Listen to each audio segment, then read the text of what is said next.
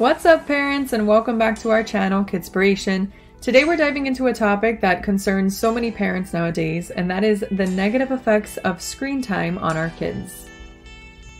Now, we all know that technology is such a significant part of our lives, especially considering the fact that children now get so much homework online as well. But it's really important to be aware of the potential downsides that this excessive amount of screen time has on our kids. So we're going to talk about a few today. The first thing I'm going to touch on is the impact that screens have on our children's sleep. So excessive screen time has been linked to sleep disturbances in children. There was a study published in the Journal of Pediatrics. I will leave the link for that below in case you want to see it yourself. But the study showed that kids who spend more time on screens tend to have much shorter sleep durations and a poorer sleep quality. Quality sleep is so important for their overall well-being and development. A lot of brain development happens during the sleep cycle. Your brain cleans itself at night. So this lack of sleep can really affect the way that they grow and develop. The next thing I'm going to mention is how screens contribute to reduced physical activity. So with the rise of screens, outdoor play and physical exercise has taken a huge backseat.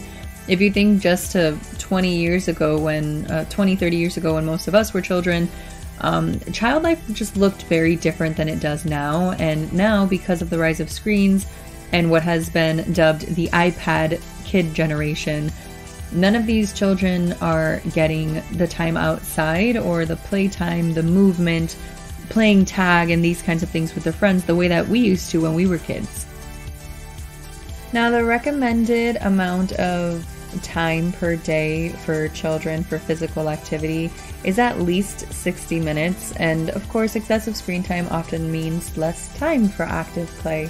And it's not, children's version of physical activity does not look like what we think for ourselves as adults, like going to the gym or, running a marathon or anything like that. But children just playing at a park and running around and playing tag, playing manhunt, just playing with their friends on a jungle gym, it can do wonders for their health, and screen time often takes away from their ability to do that. Next up is the negative impact on mental health that excessive screen time has.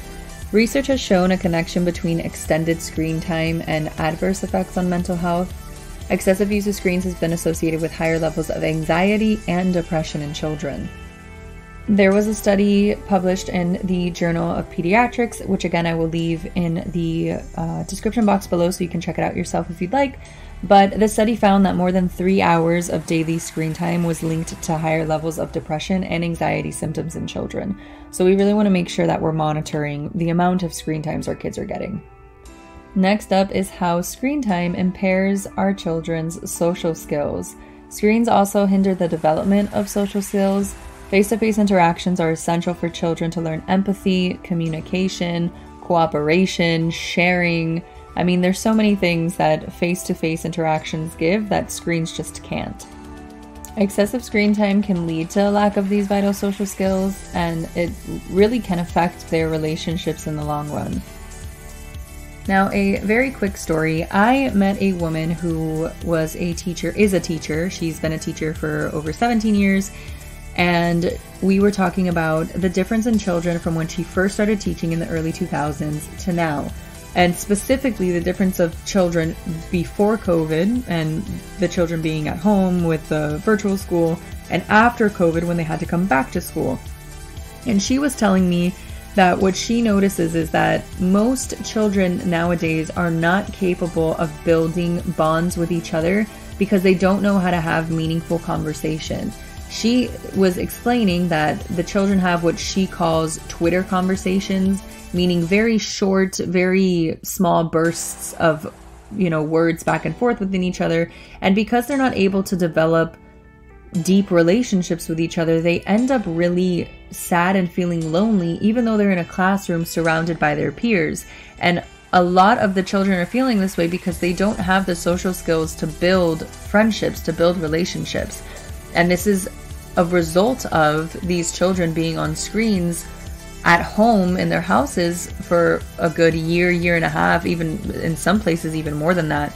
And it's just something to consider when you think about how screen time can really affect the children in the long term. Now, the last thing I'm going to touch on for today is the negative impact on academic performance that excessive screen time has. A study published in the Journal of Youth and Adolescence found that higher screen time was associated with lower academic performance in adolescents. Distractions from screen can interfere with homework and study time. Distractions from homework will vary from age to age, with our younger kids more likely to be engaged in something like Roblox, and our older kids, being more engaged in other types of video games and things like that. YouTube is kind of has a monopoly on a lot of our children nowadays as well. So it's just important to make sure that our kids are able to complete their schoolwork and their homework within means, without too many distractions from screens. So there you have it. Those are 5 really important reasons why we need to be mindful of our children's screen time. It's really important to strike a balance and encourage a healthy relationship with technology. We don't want to tell our kids that, technology is, should never be used ever, because as they get older, technology is going to be used as they go into the workforce. And it's important that they have at least some familiarity with it. And at this point, you can't really avoid using technology because of how many schools require their kids to do work online and things like that. But we want to just make sure that our kids are having a well-rounded childhood and not just spending all of their younger years at screens. If you stuck around to the end of this video, thank you very much. I know this is a little bit longer than we typically do here on this channel, but if you found this information helpful, please make sure to give it a thumbs up, subscribe for more parenting tips, and share your thoughts in the comments below. If you have any suggestions on how to help mitigate the whole screen time situation with your kids, leave them down below to encourage some other parents as well. Parenting in this digital age requires a very, very thoughtful approach, so let's all commit to reducing our children's screen time in 2024. Until next time, happy parenting.